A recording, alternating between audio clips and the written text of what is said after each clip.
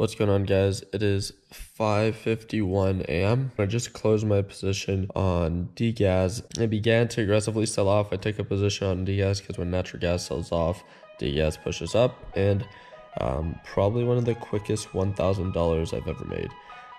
So good start to the morning. Natural gas is still selling off, but I have to get ready for my Learn Plan Profit live stream. So yeah, I mean, this is super cliche of like, oh, getting out of bed and all that stuff. It's yeah, well, time for me to take a shower. So here we go.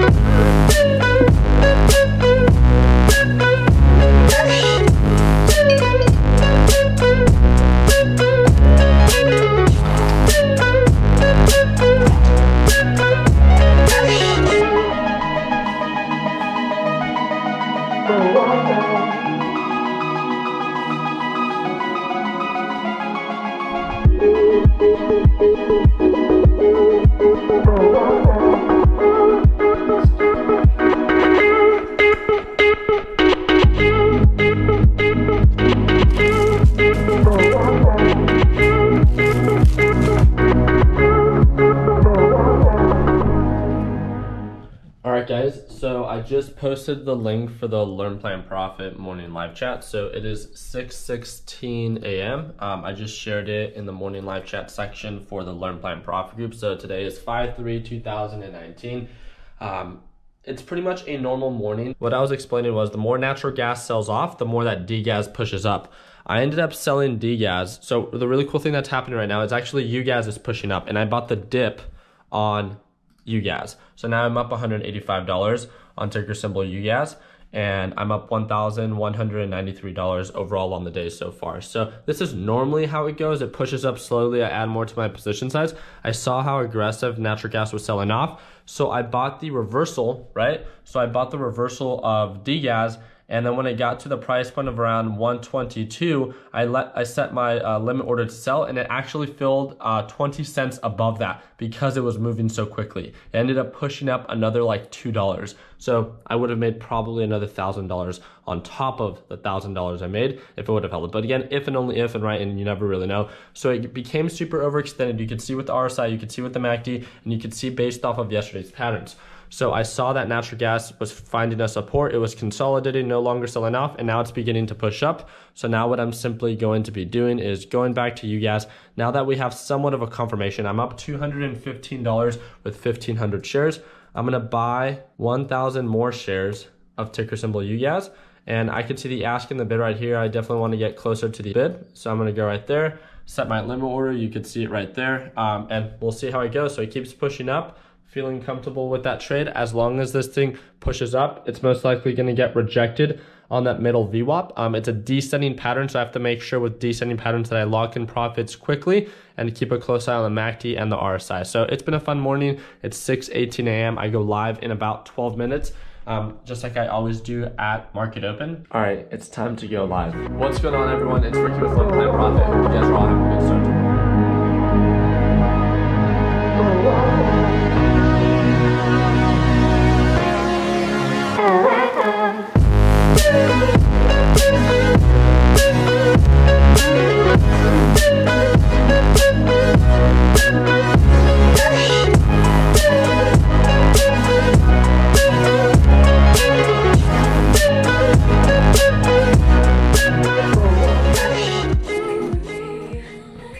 So what's going on right here is, again, natural gas is selling off. They had a really strong push up, which meant that UGAS went up. I locked in profits way too early on UGAS, so what's new?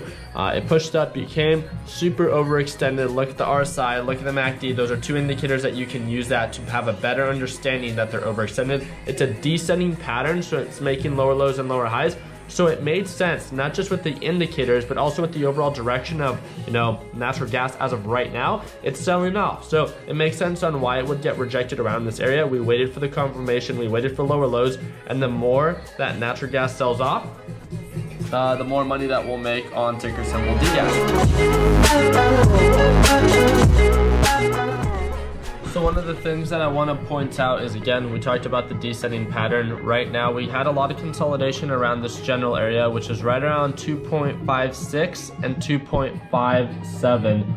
And I know that might not mean a lot, but again, it had a lot of consolidation here as it was selling off, so it makes sense on why it has a pretty strong support around this general area as well. So I'm waiting for this thing to either break below the 2.55 or to break above 2.57, which will give me a better understanding if, you know, is natural gas really going to begin to push up, or is it actually just going to continue to sell off just like it did. So there, sold all my shares, $2,195. I don't know if you guys can see that, that's really small. Let me move it out. So I have added another order to buy, but I just canceled that. There we go, $2,195. And here we go. $2,225.05 overall on the day, and that's both on UGAS and DGAS. So I think I'm done trading for the day. It's 8:13 a.m. I'm pretty hungry. We're getting a lot of consolidation, and at this area, let me explain to you guys why. Based off of yesterday's patterns, this general area, so why was it struggling so much to break below this?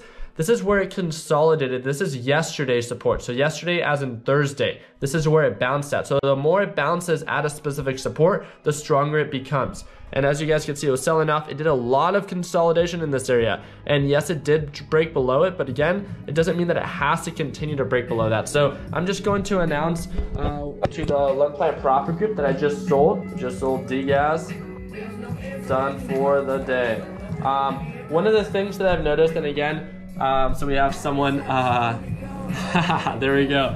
Someone just locked in profits as well. So one of the things that I've noticed is that if I continue to trade myself, or if I just continue to trade throughout the day, I choose to take advantage of opportunities that are like less really worth it. And it's like over trading, right? So I'm really happy with the profits that I've made, with the trades that I've taken. It's made a lot of sense. I made one mistake on natural gas or on UGAS, getting in way too early on that one, and I paid the price on that. I could have been up, you know, 3,000, 3,500 around there, but ultimately I can't change the past. I was able to recover from that, and now I am pretty much done trading for the day. It's an amazing Friday for me. It's one of my most successful weeks trading, and I've had a lot of fun. So yes, the thing can continue to sell off, and yes, I missed out on more profit, but again, if I always try to think about it this way, then think about all the properties or all the investments within my area that I'm missing out on. It's like, yeah, it sucks, but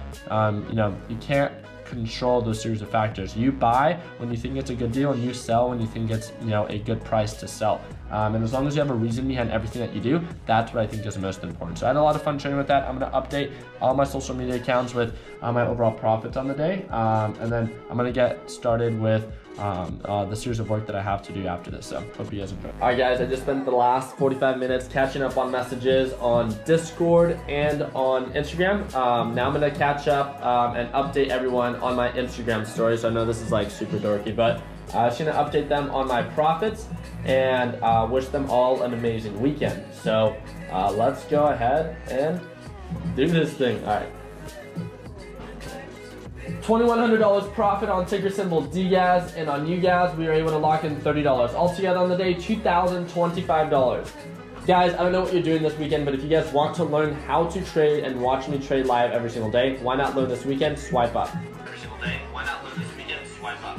$2,100 profit. All right, that's pretty much it. I'll probably go get food, wake everyone up. I don't know if anyone's awake right now, so I think we should go probably check that out, right? We should have Justin. Justin should be up, but he's probably in his room. Here, 1, 2, 3 buckets. All right, so let's go ahead and wake them up and see what they're doing. What's going on, home skillet? What's going on, bull? You good? The whole team should be here around 9:30. We have a really big day when it comes down to filming because we're working on a really big video.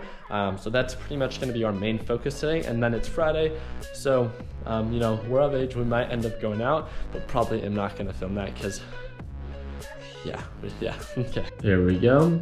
Gonna post it public. New video, stock reversals for beginners, just uploaded. So talked about very important best practices. It's 9/11. I still haven't had anything to eat. I haven't even touched my Pop-Tart because we've been so busy since the morning. So really excited. Gonna go grab some Just Farm Grill with the team, and it's gonna be an amazing day.